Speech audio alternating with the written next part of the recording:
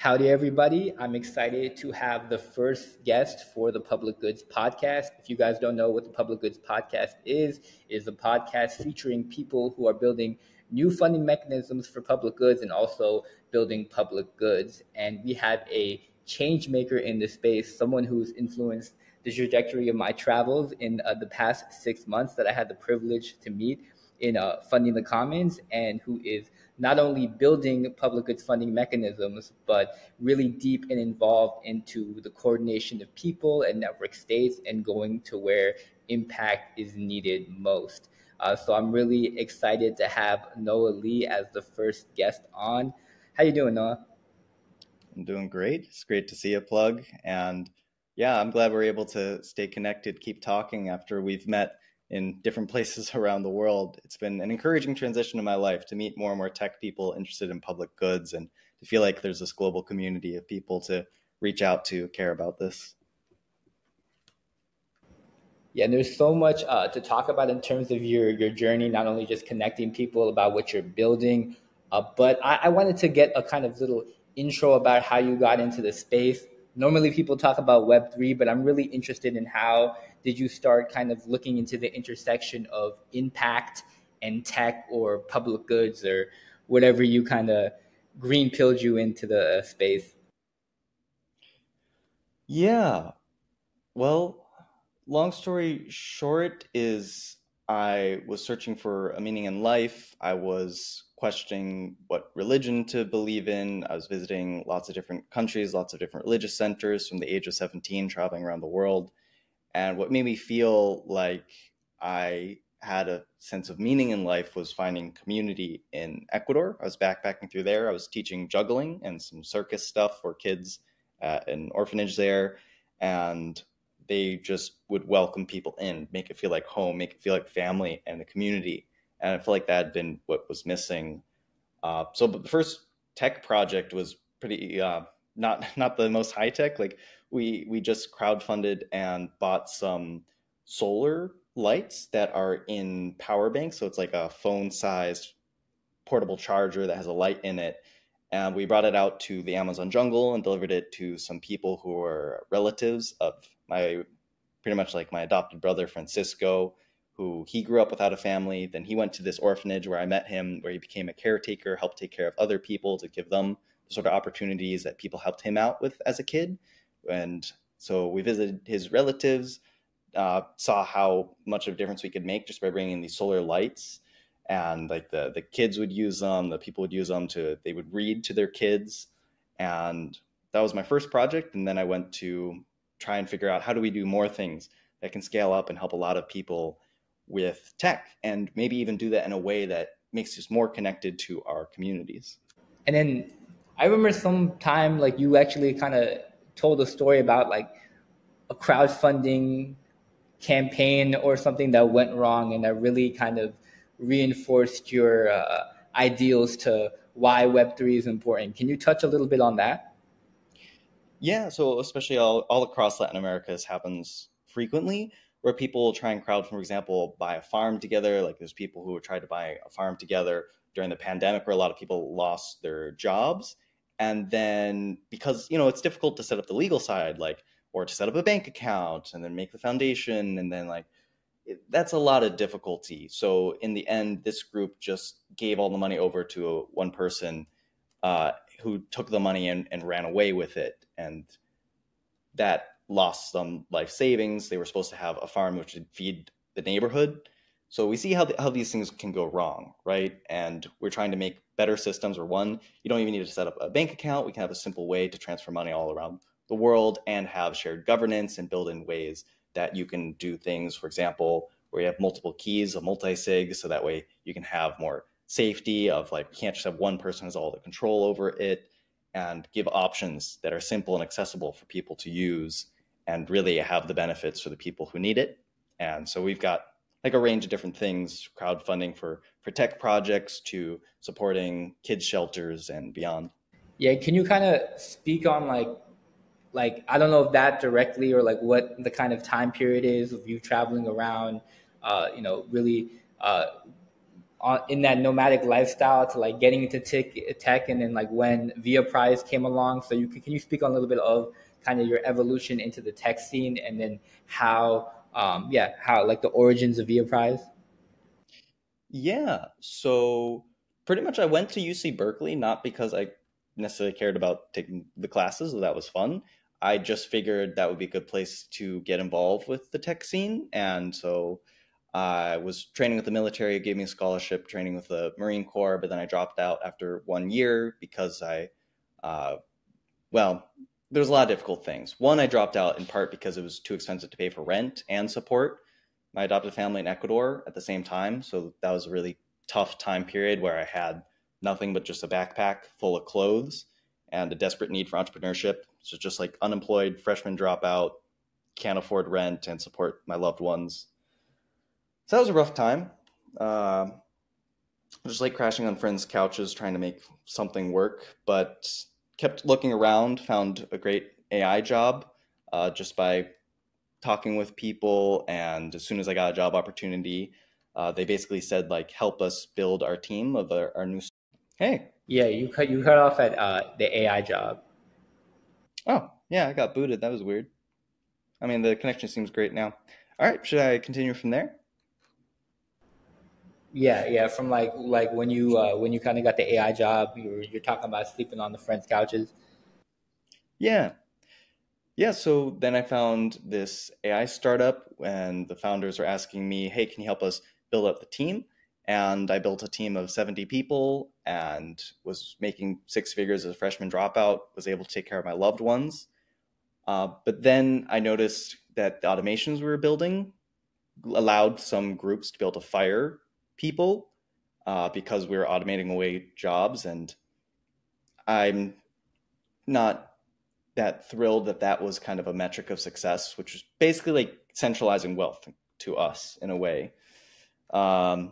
Yeah, so then I decided to keep traveling and look around.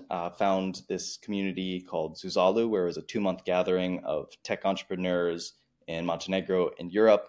And at that point, already was talking about crowdfunded prizes as an idea with various people and seeing that people weren't actually trying it. So I was telling various people, let's have bounties, which are open invitations for anyone to build a project. So it's more decentralized. It's basically a way to outsource. Like, hey, I've got this great idea. I don't have time to do it. Could someone build this?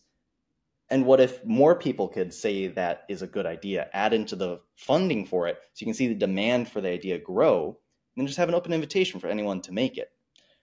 So people thought this was a good idea, but weren't building it. So I just decided, all right, I'll do it myself. And we started testing it out there while we were together with that group of tech entrepreneurs in Montenegro. Now that's kind of incredible.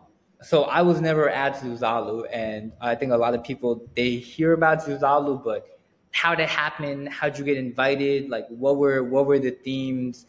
Can you kind of go into like the Zuzalu folklore for all that's going there? And is it something that continues? Like what's a Zuzalu? Okay.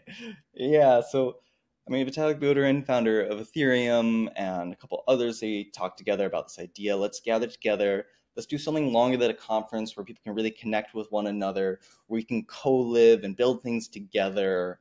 And it came together really fast with a couple months of planning. This kind of this miracle fast thing. And the invitation you receive is nothing but like a short flyer, which has a picture, and it's like, build with tech people, come here, and not much information.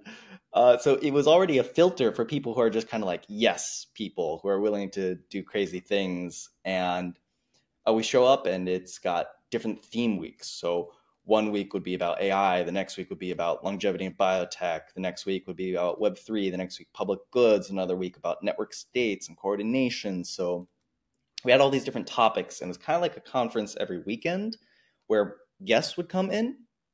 And the way it functioned is basically you had the initial organizers, each invited residents. So each of like maybe 10-ish initial organizers invited 15 residents. And then each residence could invite 2 guests. And then we'd also invite some speakers in. So some guests would stop in for like a week or for that weekend for the conference days. And then we'd have maybe a couple hundred residents who stayed there for a couple months, and you would really get to know better. And so like from what I've been hearing from people who've in the Zuzalo scene or who's like been coming from it, it's like you said, like really the start of some ideas. Some people had the most impactful time and the best experience of their life there.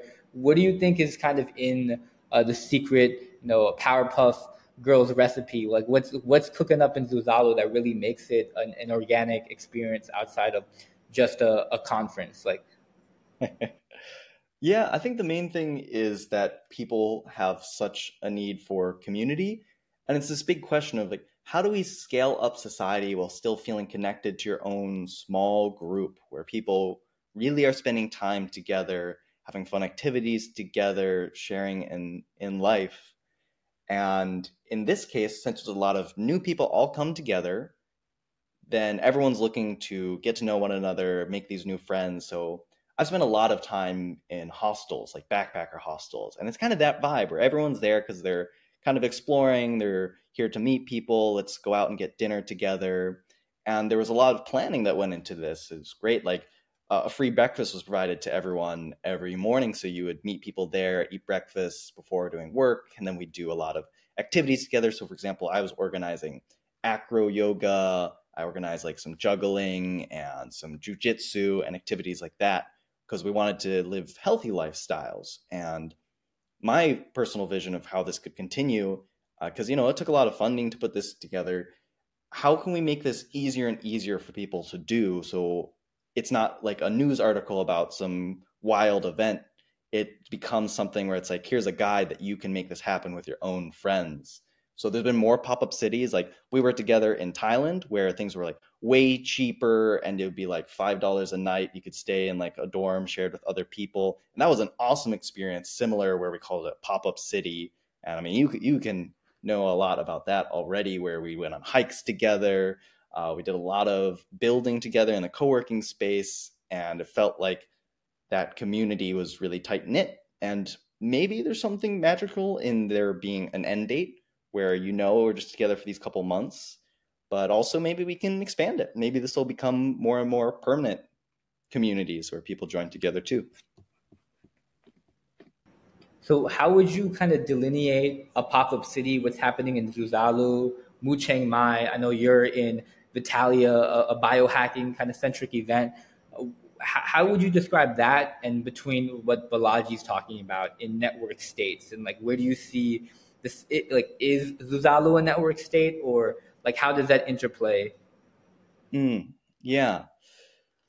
So that was an interesting discussion where when I was helping organize a hackathon in Singapore, Balaji was there, and we talked about how it might not be a network state so much trying to become this new government, new country, but it's more like a network school. We want people to come together and learn together and maybe have kind of an incubator for projects to grow, especially open source projects where we're not trying to hide things in secret about how we build. Instead, anyone can fork our code, they can use our projects. So like the project I'm making, Via Prize, is all open source, allowing people to crowdfund and do prizes. And network state, I think it matches some of the ideals, but I also think we're more interested in building tech than we are about building new governments, I'm pretty sure, for most of the people at Zuzalu. But it was also meant to be an intersection of a lot of different interests, right? Which is why there was a week on network states, but there's also a week on coordinations, where network state, they said, this is more about exiting and making something new. Whereas coordinations, they focus more on how do we build up civil societies within the existing structures. And certainly there was both perspectives present. And so, kind of going off of that, like, there's also a very meta element to it, because I think one of the things about like a network state is that a lot of the infrastructure of tech is actually being built to facilitate the network state. And I saw this a lot in Istanbul and heard kind of the precursors to this. And then you were kind of building a platform that you used, and even in Chiang Mai, like you had like a ZK voting platform to decide how to delegate the bounties. They had Zoo Pass, like an identity solution. So is it like a real like meta type of thing where people come together and they try to build the tools around a coordination and network state in a pop-up city? Or like what's kind of Can you kind of like talk about that environment of like the, the actually hacking the environment together? Yeah, absolutely. So to kind of simplify, because I got so many things in my life, it kind of comes down to I'm building Via Prize, which is to empower communities so that they can more easily come together, crowdfund things, take care of one another, which then also could be used as network state tooling. And that's kind of the other side of my life, is pretty much supporting pop-up cities and how we can cross-coordinate between these different pop-up cities and communities. And so one is a tool for the other. And certainly it can scale up to be something really big. For example, in the definition of a network state, it mentions crowdfunding, buying land together. And there isn't really a go-to platform for that. And that's something that we can provide. But it's not really quite at a level, I would say, where people are making new countries. It's more like people are making new special economic zones at the moment with some separate corporate legislation. And most importantly, like the end goal is that we are living in communities that align with our values, where we have choice to go with people who we want to share life with, and that everyone should have that sense of community. So I think basically, for me personally, it's about making tools that can scale up and be bigger, but still stay focused on making sure this makes people more connected. And I would say that a lot of people are trying to do similar things, and we can make both true in the spectrum of like, hey, do we stay small and stay with our friends, or do we go big and try and benefit a lot of people? If we just make lots of small communities that cross coordinate. And that's a vision I want to see. And I think there can be tools which everyone uses that connects these many communities, while on the social layer, not the tech layer, each group stays kind of like, hey, this is our area, these are our people, and then you can have representatives and bridges. So can you like kind of speak on these societies and how they popped up? Because even in Chiang Mai, like I didn't even know where Chiang Mai was. Even after you told me where it was, and I came in like a week later, we zoomed out on the map and we're like, oh, this is where we're at.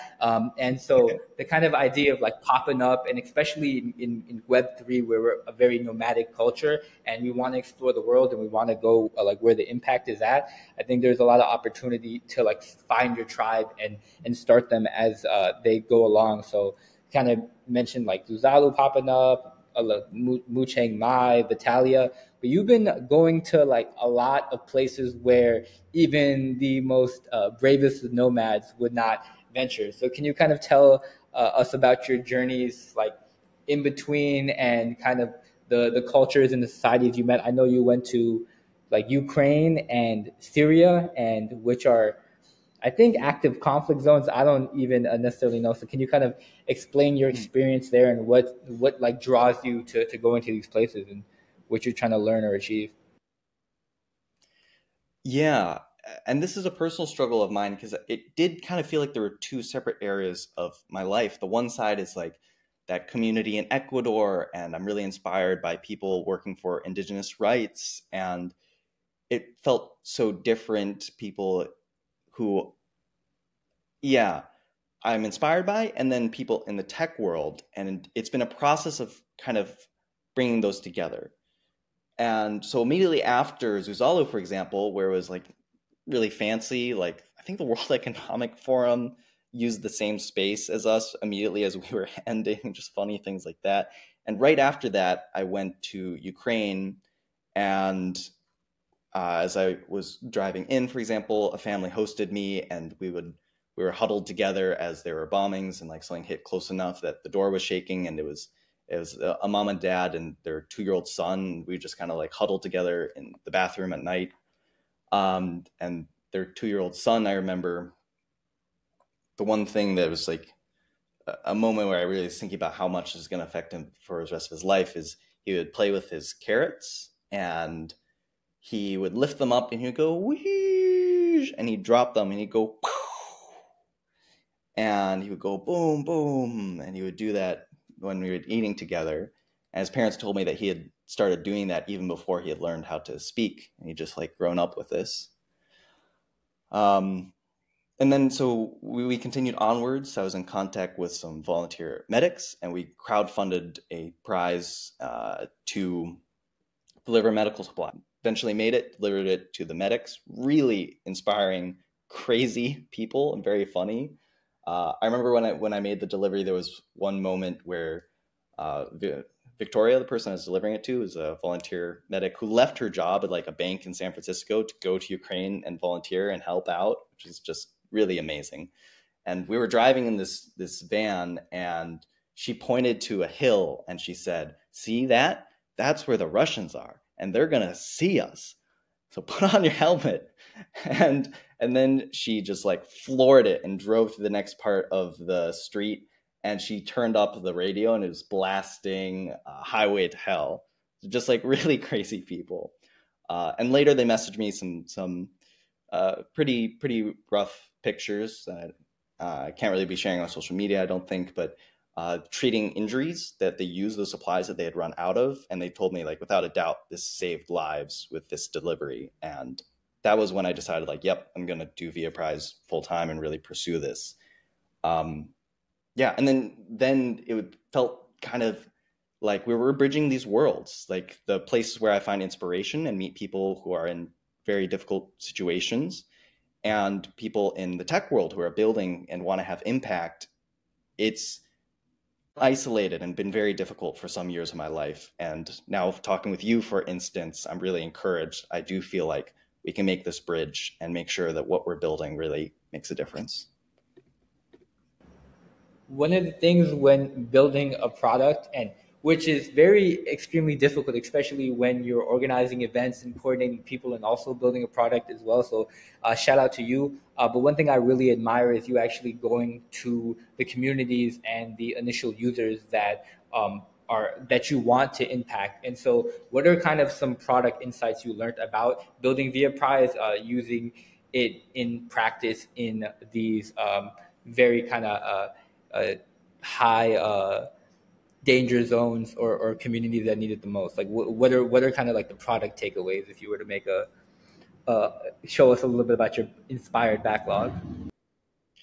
Yeah, so for example, the MVP I put together, just like this white label service that I paid a subscription, which was for normal crowdfunding. We just kind of repurposed it. And it's just Web 2, and you just pay with your credit card. And if people wanted to donate with Web 3, I just literally would type in the description, here's the address to send crypto to, and I would manually update the front end to show how much had been donated.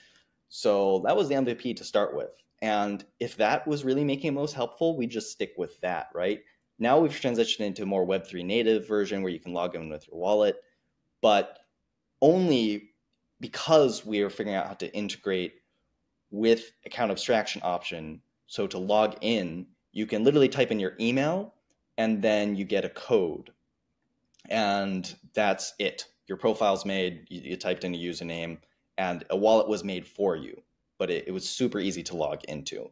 So that's really important. It's like keeping in mind, like, I want Francisco to be able to contribute, and I want him to be able to receive. And so, like, right now, I actually have a friend who wants to donate $1,000. I'm so grateful to her to support Francisco. And it's also a tough time because, like, we're trying to start this community center, and a single mom who was in a domestic abuse situation with like a guy she was staying with just showed up at Francisco's door because, you know, he's kind of been helping out for a while.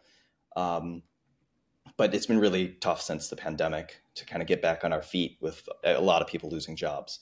So we're trying to kind of restart this community. And we were forced into it very recently, last week, a few days ago, actually, where she showed up with her kids and we're like, oh, okay, well, we got to do this right now, I guess.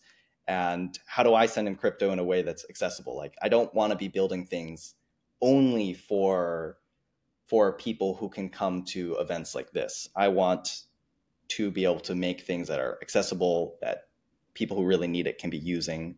So I guess the specific thing is, like, shout out to Privy for that account abstraction option, making it easy to log into your wallet. Yeah, and for those who don't know, Privy is like one of the login solutions used at Friends Tech. So it has a kind of a battle-tested way of onboarding a lot of people. And that's something that I found too, building a very like Web3 native product, is there is like the whole account abstraction element of things, of getting a native wallet, the on-ramps as well, and the meta transactions of paying gas to really build that experience. And I haven't really even seen it done very well in the public good space, except for endowment. I think, yeah, there's a lot we have to learn, especially with web apps and even building native mobile apps, and things about internet connectivity that a lot of us are still figuring out. So I'm really excited to see kind of how the product evolves. Do you have a little bit insight of your kind of product roadmap? Because you mentioned you're not just envisioning, crowdfunding, and account abstraction. Like, what is the ultimate kind of end goal of Via Prize? Yeah, great question. And for another specific thing, before mentioning that, also we're going to try and switch to USDC instead of donations on ETH. So that way to Web2 users, it just kind of looks like normal dollars. And then we're going to make it gasless transactions. And we're making the on-ramp so you can only purchase USDC on Optimism with low fees. So that way it looks really simple to the users. Like, hey, there's one currency and there's one thing I can buy to like add funds to my wallet to contribute. That's one more specific thing, which I feel like could work well with things you're building. And super happy to jam on ideas, like let the ideas flow, let things be open source. And for the long-term vision, now to answer that question, what we want is something I would call a community mutual fund. So for an individual to have exponential growth in their wealth and to feel more secure, you can invest in an index fund. For an entire country, they can invest in a sovereign wealth fund. So for example, like Venezuela didn't do that with its oil wealth, economy collapsed. Norway did do that with its wealth, and now it has over $1 trillion in it and a huge safety net for so many of its citizens who can feel more secure. But in between individual and society, we can feel disconnected because that middle layer, that bridge, is community. And we don't really have community mutual funds where you can just have a group of friends all toss in money to invest together. And the vision for that would be split into more or less 4 segments is the long-term idea. One would be pretty much like a VC arm, which would be investing in more high-risk things. It could be even your own community member. Maybe he's selling t-shirts or something. And then the next segment would be established investments. Like it could just be investing in index funds and things, which are more secure and more established. The next segment would be emergency savings / insurance. If you're doing this in the USA, you can do a 501c15, which is a mutual insurance corporation, which means instead of paying an insurance company every month, you can be your own insurance company with funds that you are investing and making money on. And then people would submit like, hey, I broke my leg, please can you help me cover this? And then you could vote yes. And then it would be added to like the precedents showing here's the things that we do cover. And then if it's in the gray zone and if it's something new, then you can vote on it, right? And the last segment I would think would be a universal basic income portion where you take some percentage of the interest that's accumulating and distribute it to members. And this should be an easy app that anyone around the world should be able to use. And for voting on how to like support community members and things like that, crowdfunded prizes would be one mechanism in this overall vision that we want to build towards. Now that's incredible. I love especially kind of leveraging existing legal wrappers and then building mechanisms that actually make it cheaper to enter. I think that's actually what got a lot of me and my friends started on Ethereum, the idea of a decentralized hedge fund. Shout out to Enzyme and being able to start essentially a hedge fund for cheaper. Even though it was ETH mainnet, it was still cheaper than starting a traditional hedge fund.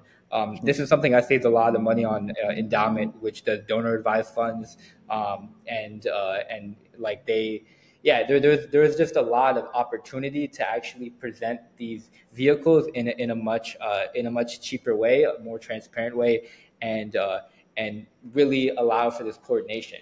But that is like no easy task. There's a lot of primitives to build. Like even just with the initial MVP, you're touching gasless transactions, account abstraction, and tools that weren't even available. And even like Base wasn't even available a year ago. So like, what are the primitives and the hard issues you're probably going to tackle leading up to building this overall vision that because I see kind of Sybil with UBI, I see maybe ZK for voting. So like, what are kind of the big challenges in achieving this? Okay, getting in a little bit of the nerdy side, when you mentioned civil attacks, it was a big challenge. And I talked with Vitalik and others as we were trying to figure out, let's say we have a prize and there's multiple people who submit, here's work I did. How do you choose who wins? And we considered a lot of different things. We considered quadratic voting and beyond. In the end, what we went for is directly proportional. So let's say you have two people each put in $50 into the prize pool. That means they will each have 50% of the voting power. So more simple to the user to understand as well.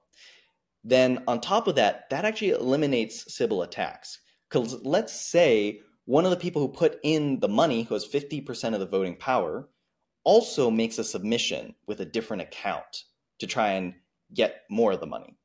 But if only he votes for himself and the votes are hidden until the end, where then it reveals like how everyone voted and how the money is distributed, then he would only literally be getting back his own money that he put in, right? So it eliminates Sybil attacks in that way. And then we've got some more nerdy details on how to go into that. But yeah, governance side is a big thing that we're trying to figure out all the time. Then to balance out, for example, the builder's security, knowing this much money is waiting for me, which, for example, like Optimism Retro PGF doesn't do that. You're pretty much like just crossing your fingers like, I hope I get money in some amount, right? So there's no security there for the builder. And then funder confidence, for example, like Gitcoin grants and grants in general, don't give you any confidence that you gave them money and now you're actually going to get back something that they built that was worthwhile. So in the middle with crowdfunded prizes, the builder should know how much money is waiting for them if they succeed, and the funder should know the money only goes to them if they succeed.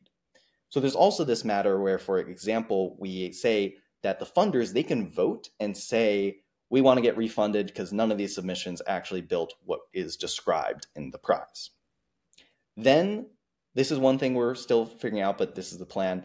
Admins, well, this is already in the smart contract. Admins can remove the option to vote on refund if the admins think, yes, at least one of these submissions deserves to win.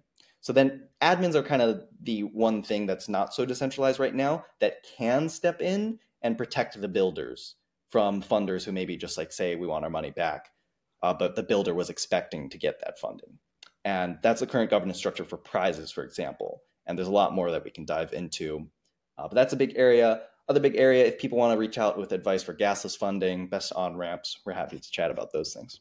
Yeah, and you kind of also starting to pick the threads on what you mentioned. So yeah, so with proportional voting, it's harder to Sybil. You kind of see that as a big vector of attack for especially quadratic funding, where there's a matched amount and there's kind of people voting with their dollars, essentially. Like I'm building a lot of, actually all of these primitives, all these different Legos.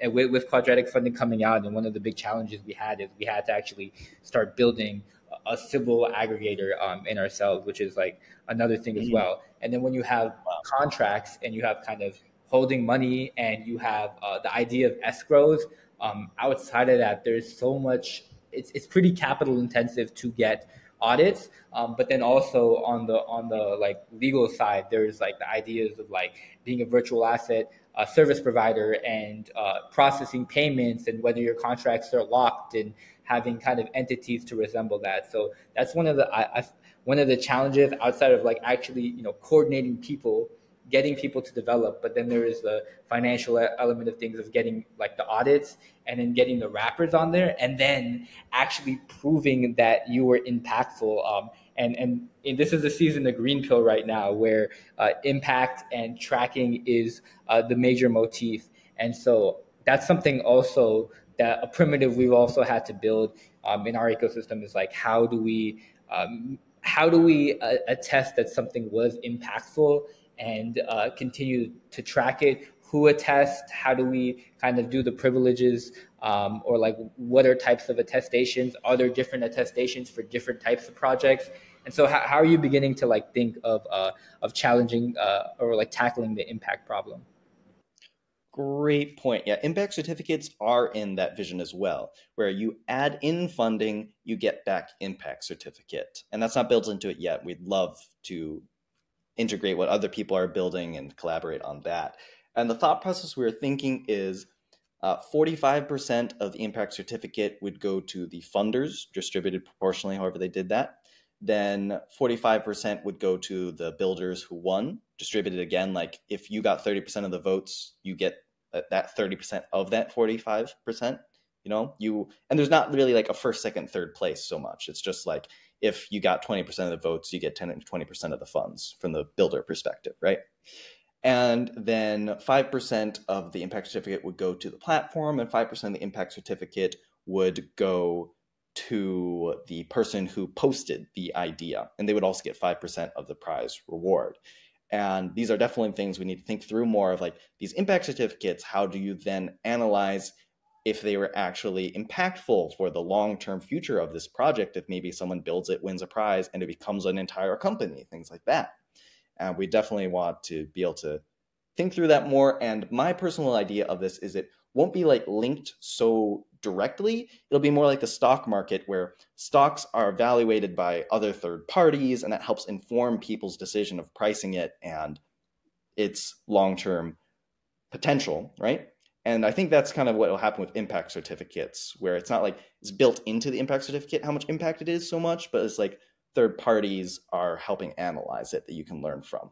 Yeah, and there's a lot of primitives already in the EVM ecosystem that make it really kind of easier to do. So you mentioned like certificates. There's Ethereum attestation service, which is like basically you can attest to anything, and then have resolvers that like execute custom logic on top of it. And then there's also hypercerts that begin to tokenize this as well. That there's been a lot of talks about how do we actually turn this into like an impact credit, like they normally do in with like carbon credits, and put this on the market. So there's a lot of exciting things, especially with like Optimism building on EAS, with like Karma HQ is an example. Gitcoin, they just implemented an EAS built way of reporting milestones for projects as well. So yeah, I'm really excited to see what comes about in the attestation space, and and really kind of excited to see how crowdfunding Bounties relates to those kind of impact credits. So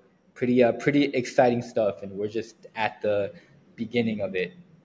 Yeah. So like one thing I wanted to sorry.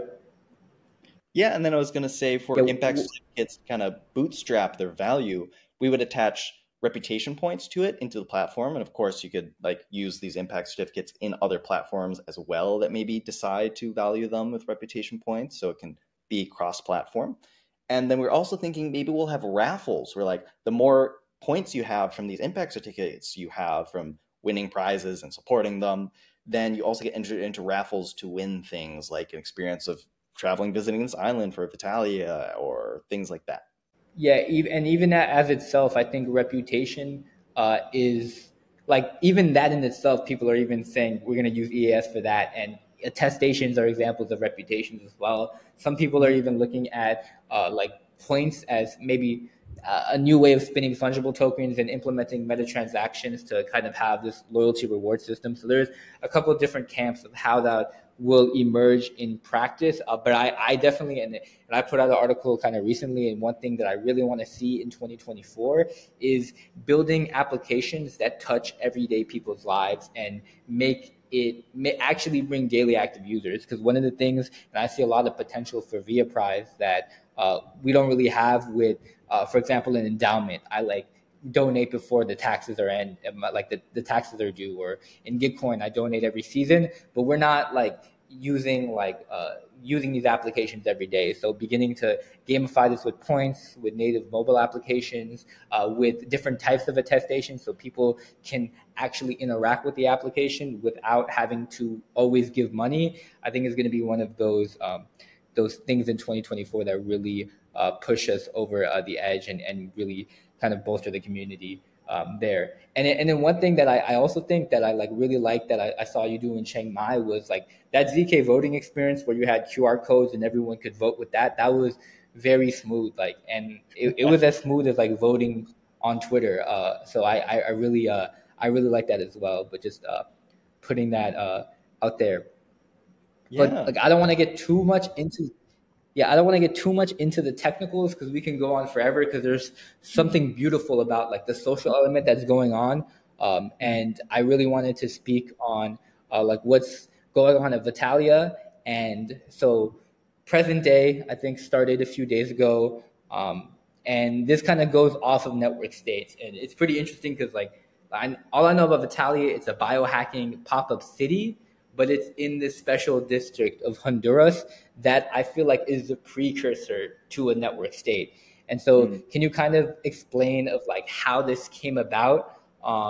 What's the kickoff like so far, and a little bit about what you're planning at the event? Absolutely. So it's been fascinating how Zuzalu was an inspiration that spawned off a lot of groups. So each of those topic weeks that were within Zuzalu is starting to become its own entire 2-month pop-up city and community. So for example, Mu Chiang Mai in Thailand kind of was the branch off of the ZK week we had during Zuzalu. And then, for example, the longevity and biotech week we had at Zuzalu, now a lot of people have kind of spawned off and done Vitalia. And it is a mix of things. For example, I'm hosting the week, which is most focused on network states. We're calling it the Startup Societies and Crypto Cities Summit. So I'll be hosting that. Vitalik will be a speaker, Robin Hanson will be a speaker, etc. And there's also a week on AI, and there's like 2 weeks on biotech. So it's more focused on that with still some mix. And then for Prospera, which is this kind of futuristic city here with a special economic zone on this island of Roatan in the Caribbean by Honduras, it's fascinating that a lot of people, I think, would rightly consider it one of the most advanced network state projects because it has a special economic zone with full sovereignty over corporate law. And what it could become in the future is a marketplace for governments, because you can incorporate here and then you could buy land, and then you could say to enter into this land, you have to opt in for the laws here. And maybe like that community, that lifestyle, maybe also like all that. And so then all these places can be around each other, and you can vote with your feet and move to the one that you like best. And they could even shift borders. So unlike traditional nation states that are very static with borders, it can shift depending on the demand, and the best ones can improve.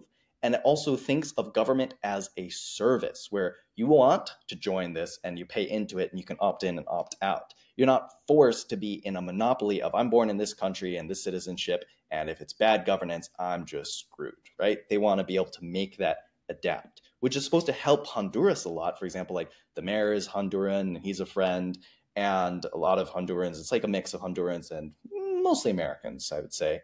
And the idea is like, imagine if every country had like a smaller version or like a community where it tests out its policies first instead of just arguing in politics to say we think this is going to work. Actually try it out on a small scale in a kind of a startup society, and be to governments what startups are to big corporations, and adapt and learn from that to be able to benefit everyone. And the government for the entire country could say like, wait a second, we see this one particular thing, they tested out and it worked really well, and we have evidence and we have data. Now we're going to do it for our entire population. And that's a vision here in Prospera. And as well as that, like it's beautiful, and they deliver food to you like by drone and things like that. It's becoming this high-tech hub that is growing up now. And Vitalia is I think the biggest event that's been hosted here. I might be wrong about that, but with these hundreds of people coming in for this event, it's really kickstarting a lot of life and energy here. Yeah, and like you had the privilege of going to the Network States like conference before Breakpoint, and I really loved what Balaji is doing. Not only because a lot of times in this Web3 bubble, we get kind of stuck in our Ethereum space, our public goods. I mean, what I love about the public goods space is like it's like a parlay for different chains and all the maximalism, and people genuinely want to help. But then outside of that, the network state space is actually like bringing into people who are building currencies and economic zones, people who are building communities and nonprofits. And I love how to me, this is a kind of a precursor of what's going on or what happened with the growth of Singapore and Dubai and all these kind of special economic zones as well. And actually having the Web3 intersection of that and allowing to essentially build this in an open way is absolutely incredible. And it's great to see that what's being built in Rotan. But like kind of going off of like Vitalia and what's out there, can you kind of talk about the emergence of like a little bit about the DeSci space and the biohacking space, and like what's the longevity vibe? Like, do you feel like you're about to live longer from the few days you were there? Well, I certainly like going out in the sunrise meditation out by the beach that they've been doing. I love that. Doing cold plunges and such. Breakfast is nice. And yeah, people are trying to be healthy. And one of the things I've noticed, for example, I've had a couple conversations where we're saying like, oh man, there's so much work I should do. And we tell them like, hey, take care of yourself, get rest. We're here to be healthy. And we're like, yeah, of course we are. Right. Good point. So it's a lot of activity and a lot of work, but I do like there's some focus on, hey, take time for yourself. Mondays and Tuesdays, for example, we have a platform which anyone can post events on, but we're saying like we're not posting anything Monday, Tuesday. Make sure you have those days kind of for yourself or like catch up on work and things.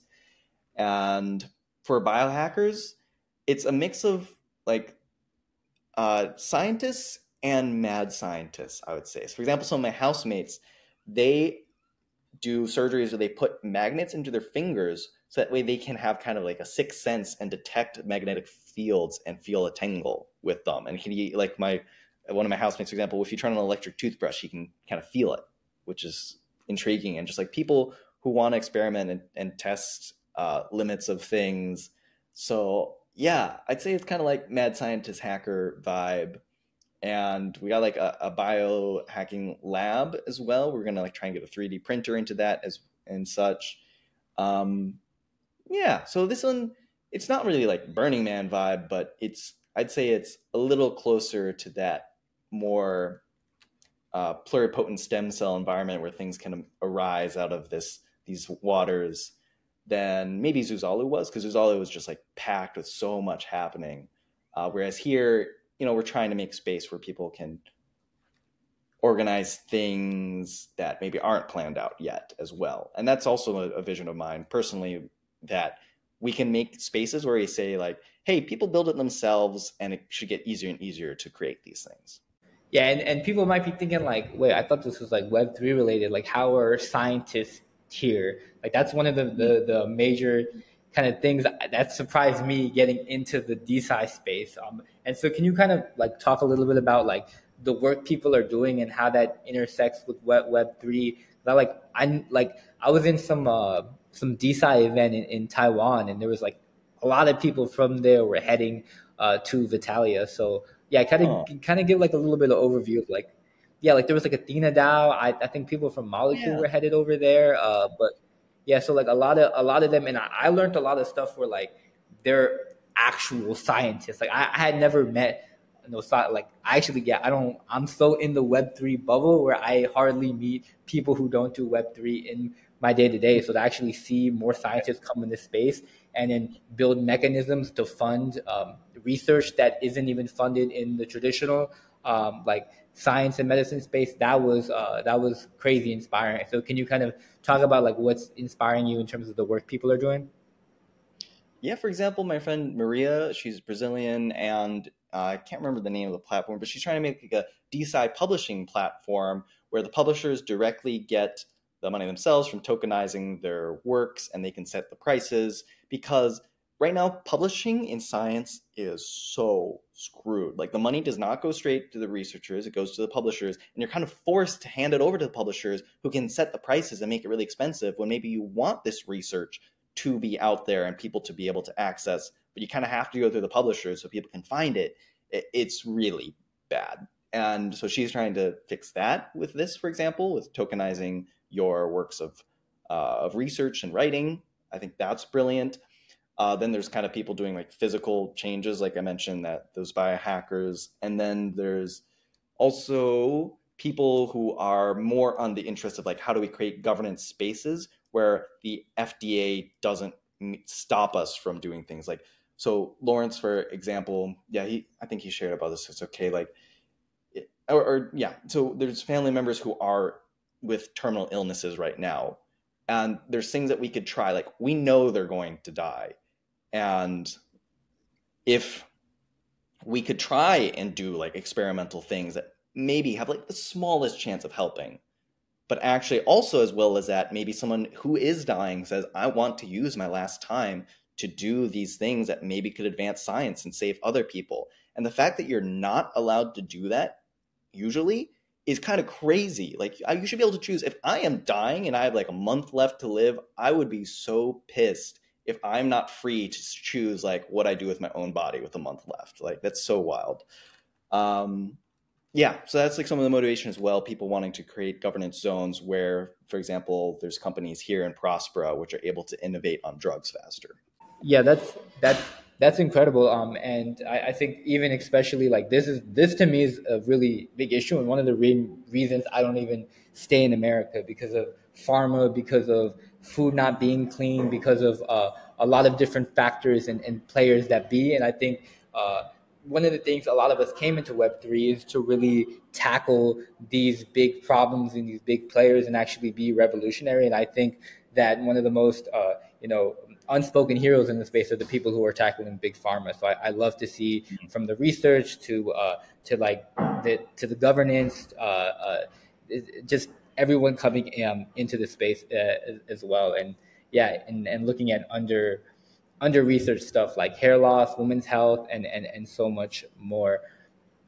What would you kind of going off of like a little bit about on the startup city type of environment? Like what do you kind of see? And you mentioned this like briefly in Montenegro, is like it's kind of an enclave of things where like you kind of, there's a certain level of privilege you need to actually like go there.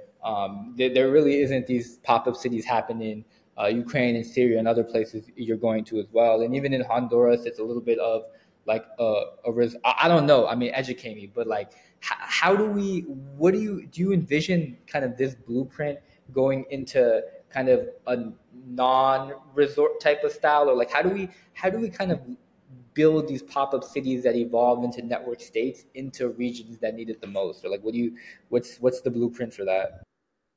Yeah, great question. And that's been a challenge of mine, and like wondering morally about the direction of the things I'm building, communities I'm in. And I would say listen to the women in Northeast Syria. So when I was there recently after ZooConnect, when we were together in Turkey, then I was immediately after in Syria, in a region where they had been spending decades meeting secretly to try and plan out how do we make our own civil institutions and groups in what they call democratic confederalism. And a lot of them would get arrested by like Assad and nationalists, whether Arab or Turkish nationalists and such. But the women's groups were able to hide a little better, maybe in part because the people in power didn't believe that women could understand politics anyways. And they underestimated these groups who kept meeting for years. And so when 2012 came around and there was the Arab Spring and so much movement of people demanding democracy, there were some violent uprisings which toppled dictators, but then kind of just had more of the same bad problems and same new people in power doing this, right? Whereas in this area, they said, we're going to do our own parallel system. And instead of like trying to kill the dictator and like maybe get another bad one, we just start a community that people can opt into, and we organize into local communes where you're with your neighbors and you make group decisions. Then you have a representative from your local communes, and those representatives meet together. So maybe there's like 20 communes, you have representatives together, right? And it's just like a room of 20 people together talking, and they do a lot of consensus meetings. And then you go up to the third level, and now you're representing like 20 groups of 20, right? And you go up to 4 levels, and you're representing a massive amount. But even at the higher levels, in theory, you can have kind of the same sort of meeting space. So that's what I was trying to learn about while I was there. And they have now about 5 million people in what's called the Autonomous Administration of North and East Syria. It's also known colloquially as Rojava. And their values, their literal like spoken value is decentralization. It's women's rights, rights for everyone, and like all having diversity and having representation of all ethnicities and religions. And it's so different from what's happening in so many neighboring areas. They're also famous because they had women and men soldiers who fought against ISIS, and they won without having a central government. They were actually very successful in organizing and doing this. And it's one of the most amazing examples, I think, that human history has ever seen of local groups cross-coordinating to make a bigger society. And that was really encouraging. And that's what I'm trying to see with pop-up cities, for example. I think in fall, there's some people interested, and we'll see if we can announce it if we plan it out a little bit more. For coming back to Chiang Mai and having multiple of these pop-up cities be neighbors at the same time, and maybe have people cross-coordinate and meet between them. and how can we scale it up? Maybe do more long-term things. So yeah, I would say Syria, the people there are really impressive. I would look into Rojava and their system and learn about that more. And I'm actually going to invite one of them as a speaker for the conference I'm doing. So that's my dream, is like kind of connect people who are like in civil rights, indigenous rights movements, and tech people who are really good at social tech, I would say, but don't really have the digital tech. People who are really good at digital tech and are interested in social tech, meet those two together, like confederations of nations in the Amazon jungle, or these groups in Syria, and connect them with us Web3 people and these biotech people and people interested in making new special economic zones. And we can learn from those who have been fighting for sovereignty in different ways for many years that we can learn from. Now that's incredible. Like often, and I was asking you, like, how do we do Zozalu? Like where is the playbook? Like how, and I think that type of perspective of like looking at existing communities, bridging what's being done, and having that intersection is a way better approach than trying to kind of repeat what's being done. And I'm like, I mean, what are so like what's actually on your radar in terms of like these communities, like Ukraine? You went to Syria. Like, how do you hear about like where these societies are going on, and like how do you even go? Like to be honest, but like what's kind of that like. What's on your radar in terms of like societies or things you want to learn about or you haven't checked out yet? Yeah, for structuring that, there's a book I read called Tribe by Sebastian Junger. And that was when I was like really searching, like, hey, what's a new religion? What's the meaning of life I can find? Especially when I was backpacking around when I was 17 and such. And it goes into a few different examples. One, it goes into an example where people who went to war, who are from America, have really high PTSD rates, whether or not they saw conflict. And then people in Israel, for soldiers, when they come back from somewhere, have really low PTSD rates, right? And so the correlation actually was way stronger, not between how bad the conflict was and the trauma, but were you going back to a community of people who you felt like could understand what you've been through and you could feel connected with them? So the Israeli soldiers, for example, they went back to a community where there's just like everyone's done military service and they can relate to them. And so that social connection was really important. And pretty much the argument in the book is we are designed biologically and mentally to be living in tribes. That's how we evolved for many more thousands of years than we've had agriculture in cities and beyond.